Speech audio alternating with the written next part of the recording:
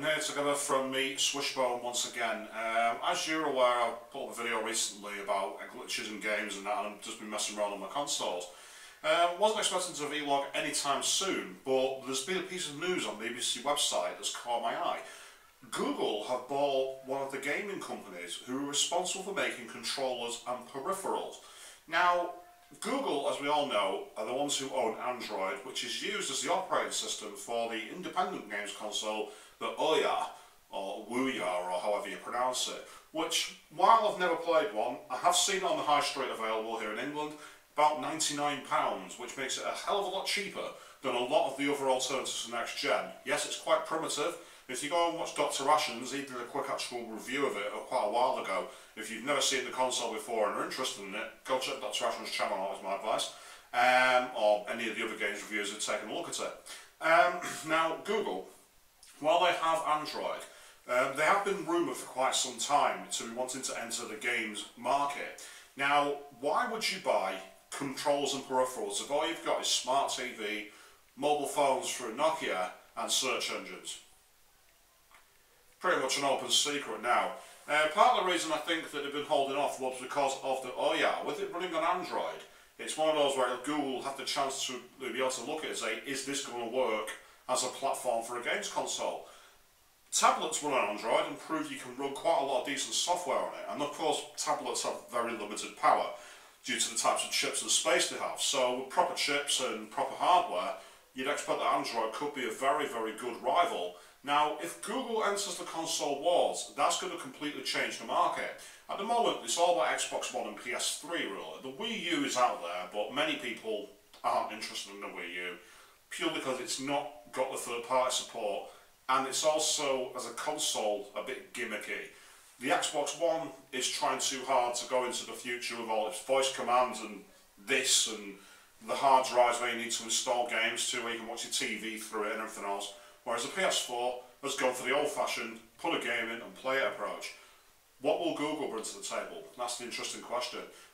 If they bought these peripherals, it sounds to me like they're trying to get this company as their supplier, design a controller completely new, and therefore, more than likely, a prototype of this console probably exists already, and I wouldn't expect, and I wouldn't be surprised if an actual confirmation comes soon. There's no real buzz news on this that I'm aware of. All I know is that they've been rumoured to be working on it for some time, and buying the consoles only reinforces this rumour. Well, not the consoles, buying the controlling company, sorry, definitely reinforces the rumour. If they're going to enter the console wars, though, they can't afford to be too slow on this and get left behind.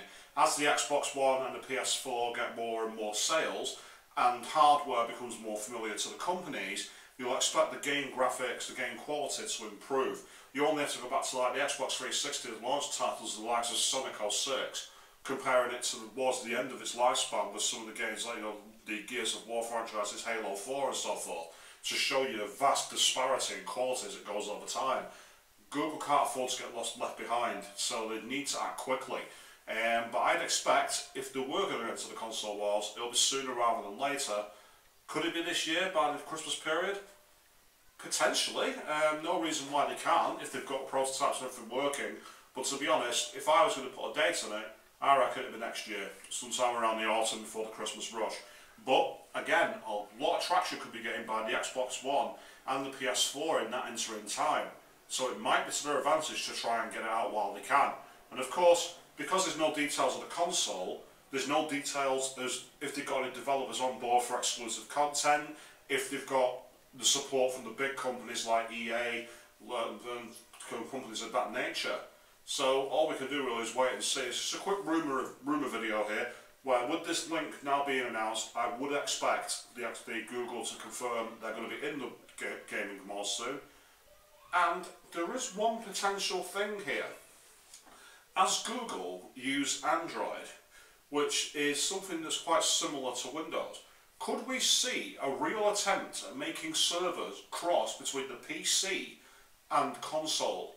One of the things that the Xbox One and I haven't got yet, imagine if you could play Battlefield 4 and your mates who got it on PC could join the game.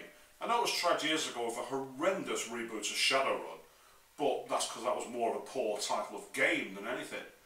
Could you imagine if you got the proper modern games and the proper consoles for it, if they could actually cross these platforms, online gaming would go stratospheric. And if Google want any edge in the gaming market, if I was working for them, that's what I'd be aiming for. Make it so the PC and console gamers can finally meet and play properly rather than being divided.